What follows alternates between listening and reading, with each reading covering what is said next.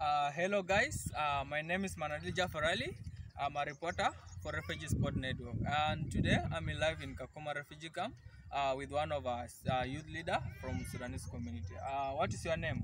My name is Abud Seleman Tiso, a Sudanese youth leader in Kakuma Refugee Camp.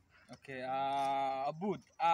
Today we are going to discuss some challenges that youth face in those sports activities. And today I'm going to start with our first question. Is that it says that what are some challenges that young people face in the camp when it comes to playing football, and how do they manage to overcome those challenges? Actually, there are a lot of challenges that youth face when it comes to sport. When it comes to specifically football, when you find that there are very many youths that are willing to participate in the sport, but the number of facilities present are not enough and accommodative to them all.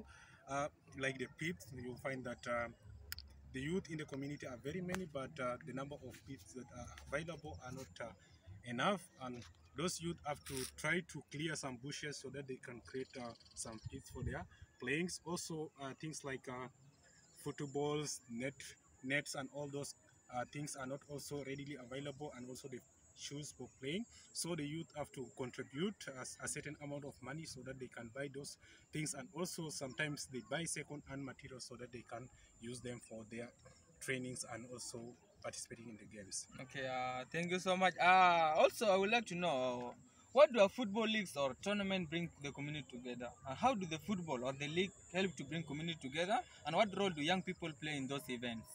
Actually, football and sport in general help bring unity among the youth, since it instills in them some understanding and also the unity that grows. Like, for example, if I'm to give an example, prior to the introduction of the Kakuma Premier Leagues, there were always those chaos in the communities due to boredom, since most of the youth have nothing to do at home, and they tend to, as the saying says, that an idle mind is a devil's workshop. So since those youth have nothing to do, they tend to think of nothing else rather than engaging in evil vices and all other violence. But with the introduction of the Kakuma Premier Leagues, the youth tend to find it possible and better for them when they go and watch the games, and also some of them participating in the games.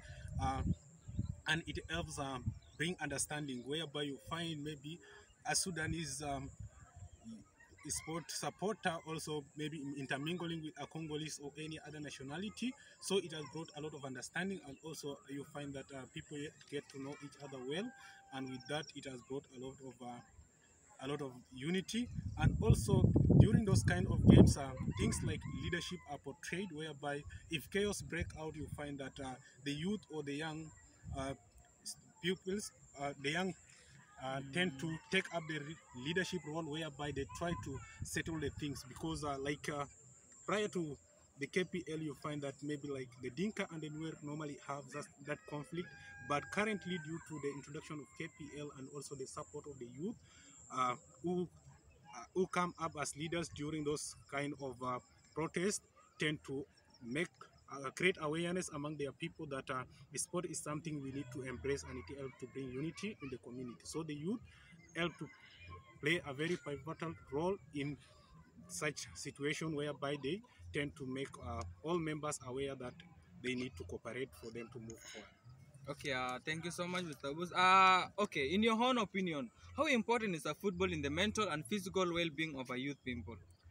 Actually, football and sport at all help not only in mental and physical health, but also it also help to improve the psychological and mental well-being of the person participating. Uh, Physical activities always, when someone participates in physical activities, you find there's a chemical known as endorphin, which is also known simply known as a chemical that induces happiness into someone. So when you participate in sport, you find that that chemical is introduced in the body, and you find someone becomes happier, and they become less depressed. And also during that moment, the stress level lowers, and help. Since after the stress is lower, you find that someone does not tend to participate in evil activities. Also, to the physical aspect, once you participate in the sport, it helps you keep It helps keep you fit, whereby you don't find challenges like overweight and all other things that are result of other things. Also, at the same time, once you participate in a sport, you tend to develop some leadership skills and also some co-curricular activities where you interact with people from other parts of the community, which might not necessarily be from your community, and with that, there is that kind of unity that grows, and also your mindset is also expanded as compared to someone who just stays at home and does not engage in sports. Okay, thank you so much. Lastly, what is your personal experience with football in the refugee camp, and how has it impact your life? Actually, football and sport in general has helped me a lot because prior to maybe the introduction of things like the Kakuma Premier League, I was not interested in games and also did not know many people from the other communities. But with the introduction of games and competition in the camp, there is always that tournament that is being held. And once you go there, maybe as a fan or as a footballer, there is always that interaction that you develop between you and other people as you interact with them. And with that, it has helped me know a lot of people from the other parts of the community, and it has also a kind of build my social network and made me to know a lot of people from all over the camp. So basically, sport has helped build my network. Okay, thank you so much for today.